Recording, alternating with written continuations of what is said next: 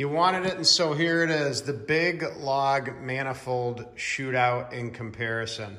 Before I even get into this, I just want to say everybody I worked with on these, including Summit Racing, big corporation, everybody's real helpful, but especially a shout out to Dirty Dingo. Great name, by the way. Everybody loves that name, Dirty Dingo. So Dirty Dingo's been super helpful. The owner there, I forget his name, really nice guy. He's building a couple of these 64 Novas.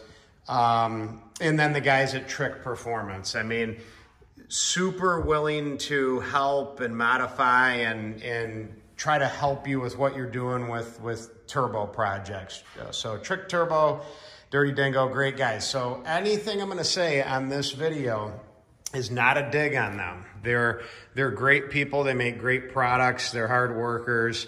Everything I have to say is just about this project. So I'm not dogging anybody. I'm not putting anybody down. I'm just coming at it from a perspective of this is what I'm working on. I have to make everything fit. I have to make everything work. And so it's not a pro or a con. Everybody, all these products are really good. It just depends on your application. So with that being said, we'll launch into it. This is the Dirty Dingo log manifold they came up with. It says Action Speed Shop. I think he mentioned to me he had a couple different welders involved over the years. He's actually getting out of the business. He's selling the remaining pieces that he has and getting out of it. So let's just start with this one. I mean, I have not mic'd it yet. I believe it's probably offers the most amount of flow out of all the manifolds we've got here. I'll confirm that and give an update, but I can tell you just based on the tubular appearance, the thinner gauge wall with the bigger diameter, this is more of a fab look. It's not as cast looking. And I do believe this would offer the most flow. I'm almost certain of it. So they've done something interesting. They've created, a V-band setup, and it has a swivel on the end, a T4 swivel with a V-band. So that allows you to kind of move the turbo around. On this package, I'm liking where we're coming down here. I'm close to the frame rail, but in the camera it's a little deceiving. I can probably miss the frame rail. I can probably taper down to a smaller tube, hit this V-band flange, avoid the frame rail, and hit my, my crossover pipe there. And I can probably make this work pretty easy. Where I'm gonna stumble is on two points here. One is the turbo location, right? It puts it awful far forward, and then what am I doing about a air filter for this, I know that's not a primary concern of a lot of turbo guys. It isn't mine. I'm going to be driving this around on the streets, putting some miles on it. And so, I do care about an air filter. And this is not, I'm pretty far forward here with this. But that's not a huge deal. We could come up with something, we could make something work. What bothers me is this wastegate. Now, why they put the wastegate bung here is beyond me. The only thing I can think is that you would swivel the turbo really far out, or really, well, you can't go far in on much any application. So I guess the idea was that you would swivel it really far out and run your 3.5, 4 inch, down pipe off of that. And, but the problem with this is, with a wastegate here, or if I ran a 90-degree adapter and did one of these deals, as you can see, there's just not much way to clear. Even if I put a 1-inch spacer under that turbo, we're still very, very tight on clearance. So I don't know if this setup would work. I really don't. I'm going to have to look at it closer and get back to you and let you know. I might be sending this back to these guys. Coming over here, I'll give you a rundown of the others. So here's the hooker, and by the way, hooker Holly, I always have to say that. Holly the hooker. This is the driver's side, right? So you got your driver's side bank, and I'm pretty sure we're gonna stay with this and run it, and then your 4L60 crossover tube. purchased separately, different part numbers. So here is this is what you would run on the passenger side. And what it is you have a collector that is going to dump out somewhere in the neighborhood of this area here. And it's going to be tight. And then you're going to have to snake up basically how this one is. I mean, you're going to have to kind of come up from a little bit lower and get up, and then you might come back and then, you know, make the turbo go higher. And then somewhere down in here, you could do a wastegate provision, right? And you're getting close to all your accessory drive and your cooling fan and everything else. So I'm really not a fan of this for this car. Now, in terms of performance, you got a 53 millimeter inlet, and you have a 71, almost 72, let's just call it, collector on the end of it. Which the inlet doesn't much matter to being smaller on this one, because what it's doing is it blends the lugs together and then they hit the collector. So this is really just supporting driver's side. And so that's the hooker, you know, deal, Holley hooker. Here's the Summit one, really nice piece, and you'll notice this is like a cast iron material, obviously cheaper. This is cast stainless. This is actually really nice. And here you have a 54 millimeter inlet, which again, we can be okay with that because we're only taking driver's side gas and pushing it in here. And then up in here, there's another Venturi that, you know, takes your passenger side and then brings it into your deal here. So the inlet's 54, no big deal, slightly larger than the hooker. When you get inside, you slim down a lot, right? Because you're carrying this log over and you see the other elbows coming in to stay in the bottom log. So the flow right there, obviously, you know, reduced, right? And then the other thing is your T4 flange popping up, 75 millimeters across and divided, right? So you have this piece in here. So you have two ports that are basically flowing independently into the turbo. So not a lot of gas flow here, right? It is balanced, which is really nice. And you have your, you know, your 46 millimeter wastegate flange right here. This will not fit well on the car. And so we're probably not going to run this one. We wind up hitting here, and then our downpipe is like right on top of the frame rail because these are too long coming out of the cylinder head. So that is not an application for this car. Probably more of a bigger front end car or truck, SUV type thing. This is the Amazon Special. I believe it's made by a company called MMI. I think they have Michigan roots, but it's probably made in China. This is the best value manifold. You know, I would say in terms of the most engineering work in construction, I might say the Summit or the Dirty Dingo. But in terms of bare bones, I want a cheap manifold to get a turbo on my vehicle.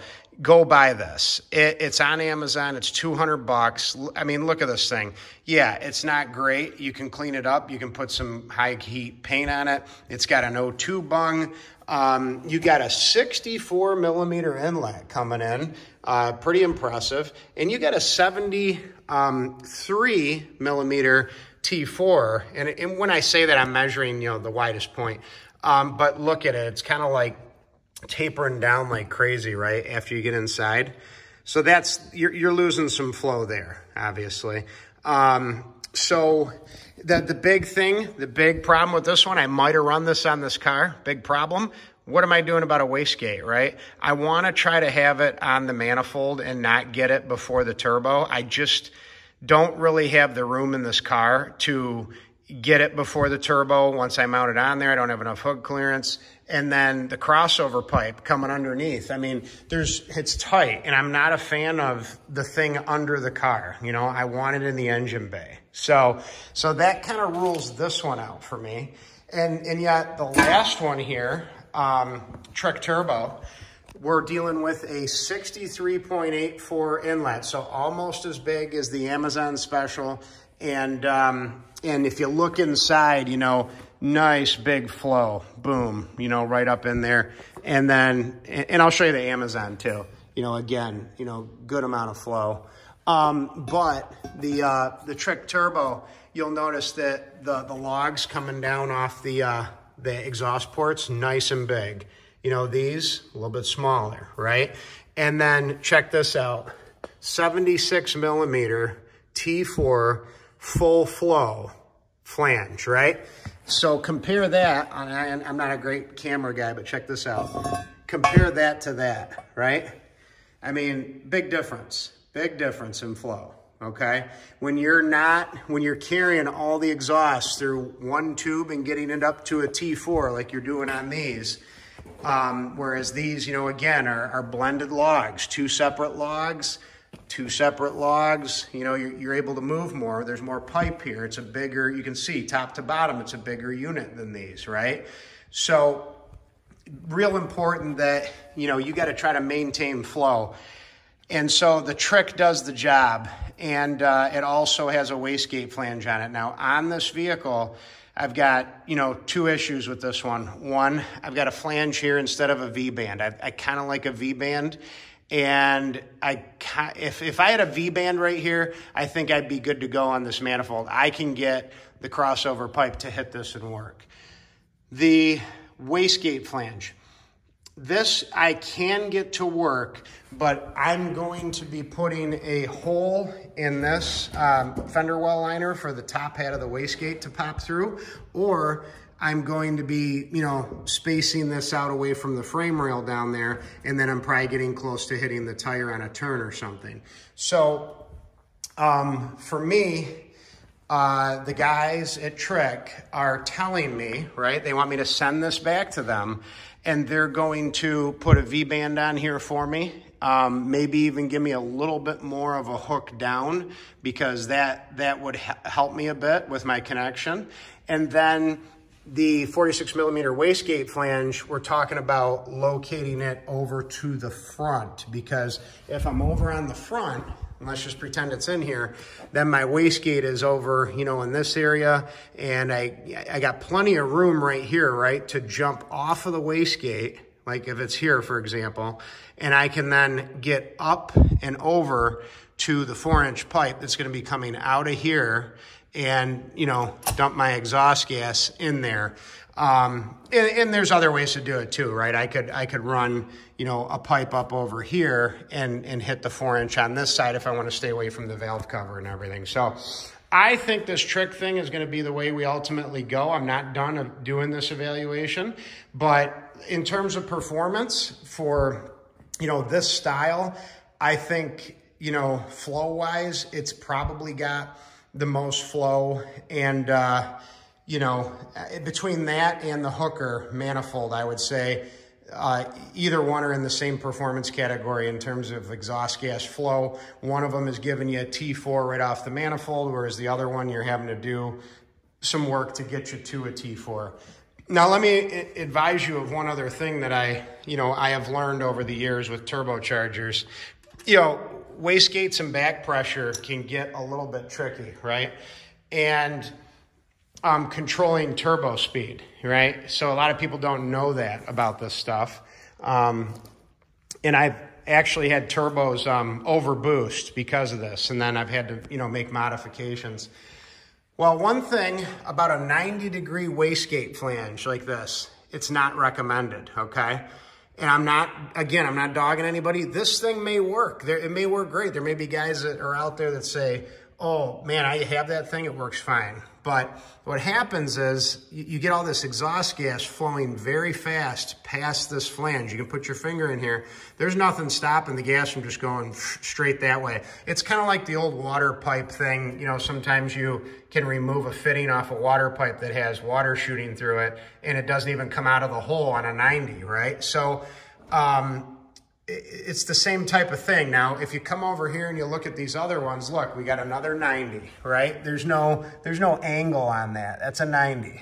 But check this out. The guys over at Trick, you know, I think they understand the situation, right? And if you look at this and you study it, most people wouldn't catch this, but they're actually catching the gas on the upflow, which is what you want to do, right? It's like a flowing river of water. You want to split it off, right? So not only does this help for packaging in the vehicle, but it also allows the exhaust gas to take a path of least resistance over to the wastegate.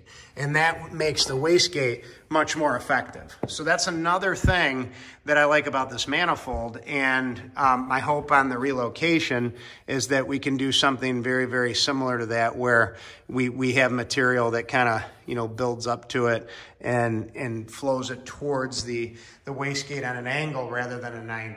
So that's the big update. We're planning right now to run the stock LS3 manifold. I know people are going to laugh at that, but go online, do your research on an LS3. There's not many manifolds that outperform the LS3 manifold, including all the aftermarket ones. All these big money Holley and Brian Tooley's and Eldebrock and all the other ones that you see. Go online, read around, watch the dyno shots, and you'll see that this manifold in that lower RPM range, which is what I built this motor for, outperforms all of them by as much as 50 foot-pounds of torque. And, basically same horsepower all the way up to like 6,500 than some of the other manifolds pull away from it. But I'm not revving this motor that high. It's supposed to be more of a down low, torque monster. And, where you live most of your RPM life anyway, and most vehicles besides a drag car is always in that, 3,000, 4,000, 5,000 range. So this manifold outperforms them, and hats off to GM Engineering, because they probably spent a lot of time figuring out the long runner profile on it and made it work. So, one other update. I'm trying not to make this too long, but the Holley dash adapter for the screen, we got that in. And just so you can kind of see fitment on this, it's definitely not perfect, okay? So there it is in the dash, and, it fits the curvature pretty good. I'll move it over slightly. Okay, so it's more like something like that right there. It barely covers the hole. And then look at these upper corners. You've got gaps right through there. So I don't know why they tooled that way. I'm not quite sure, but it's definitely not a perfect fit. So we'll be tweaking on that a little bit and trying to make it fit a little bit better, and maybe look for something down the road to fit it even better. I don't know. Oh, last thing, Dirty Dingo. Really nice little setups here. We've got the low mount AC compressor mount. The back of the bracket hits on this block. So just so everybody knows, that is a problem, and will need to be trimmed. I'm not going to send it back to them and jack around with that. I think I can do some grinding, some manipulating, and ultimately get that to snug on there. So that hits, and then this bracket did not fit this compressor. I had to open it up slightly on the vise, and then it fit. And then let's see, you've got your power steering pump mount, which takes a GM pump, which is nice. And then you've got your low driver side alternator mount, which is also a nice piece. And you've got your low tensioner for your AC compressor and your idler for your alternator. And then of course a different balancer will be going on this, along with water pump, which also has a couple water pump spacers to get it out to the throw that you need on the balancer that we're going to be using. So, in a nutshell, that's the big update. I don't think anybody else has ever done this with these log manifolds. I hope I help people out with that. And yeah, so any questions you want to know before I start to narrow down which one I'm going to use and probably send the other ones back, let me know. I can measure, I can give you anything else you want to know on them. And hopefully it's helpful.